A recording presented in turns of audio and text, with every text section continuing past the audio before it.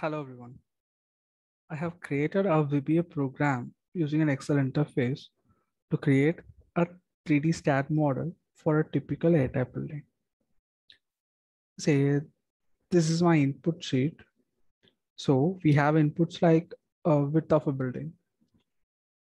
Consider I have a 45-meter width and my height is say 12 meter, my reach distance. So it is automatically calculated based upon the width. Considering my frame is a symmetrical frame, so my reach distance will be exactly half of the width. It is 22.5. Then my slope is, I'm considering as 1:10. Then number of rafters. So our slant rafter length from a point to a ridge point is 22.612. We have to divide this rafter into several pieces, right? So let me divide those things. Here the rafter spacing have to be written from a ridge point. So say my ridge piece is 3.1 meter, then I'm dividing each piece at 3 meter. So 3, 3, 3, 3, 3. And finally my remaining length is 4.512. So I have 4.512. So my rafter spacing have been provided.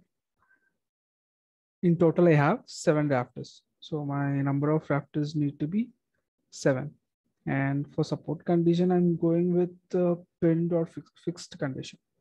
And then number of frames. So how many number of frames I require? Say we are going to have 6 base spacings of 7.5 meter each. So in total 6 base spacing, so 7 frames.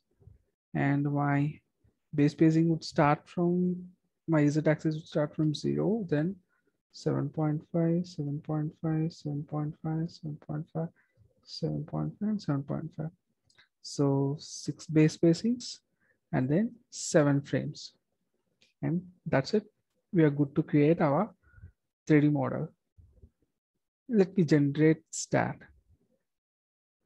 So here, if you see, my Staad model is generated based upon my input. Let us cross check. So my width of a building is 45 meter. Yes, it is okay. My height is 12 meter. It is okay. And my base spacing is 6 at 7.5. So they are good too. And moreover, if we see, the important thing is the members are already renumbered as per the grid lines.